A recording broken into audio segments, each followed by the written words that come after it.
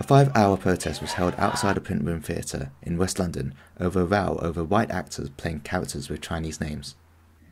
Protesters have accused the print room of Yellowface casting in its production of Howard Barker's play In the Depths of Dead Love. Around 120 people, including East Asian actors Katie Leung, Benedict Wong and Gemma attended the demonstration outside the theatre. The play is set in ancient China and features Jane Burtish, William Chubb, James Clyde and Stella Garnett playing characters called Mrs. Hugh, Lord Zhang, Qin and Lady Haisai. The print room has insisted the characters are not Chinese and that the play is a fable where the names are not supposed to be taken literally. The print room argues In the Depths of Dead Love is a very simple fable. It is not a play that tells a Chinese story. It is not about Chinese society, culture or perspectives. If it were, the casting would be very different, naturally. Whilst the characters have been given Chinese name, that is so reference to abstract and folkloric idea of the universal.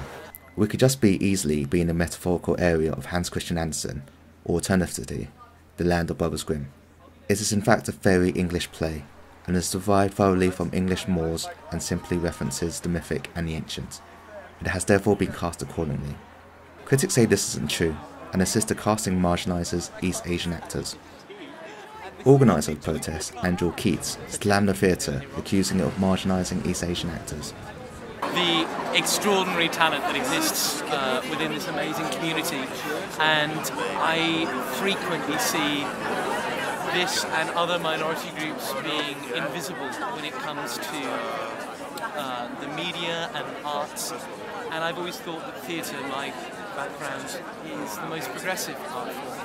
And when I heard that a play set in ancient China with Chinese names, deep bowing, references to silk and tea and whatever, and they decide to cast 4 Caucasian actors that can very contently work in other jobs, and not see the print room championing the extraordinary talent of the East Asian and Southeast Asian community, I think it's offensive, and I think it's this act, if not quashed, which is why I'm protesting against it, could drag us back decades.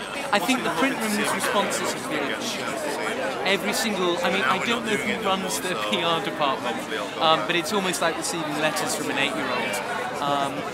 Every single time I see a response, it actually makes me more and more angry. For example, they called this play a very English play. So is that the justification for white Caucasian actors when only 85% of the UK is Caucasian?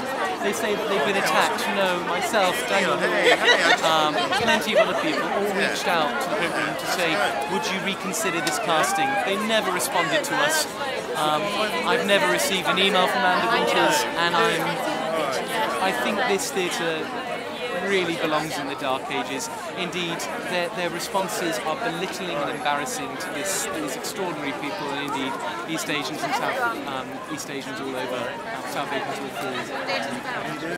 Actors Union Equity has also hit out at the casting, accusing the theatre of failing to engage with the industry-wide discussion on diversity. Equity General Secretary Christine Payne also criticised the theatre's response of the accusations against it, adding, "The print room statement is completely unacceptable on a number of levels, not least which is a suggestion that an English play must be completely white."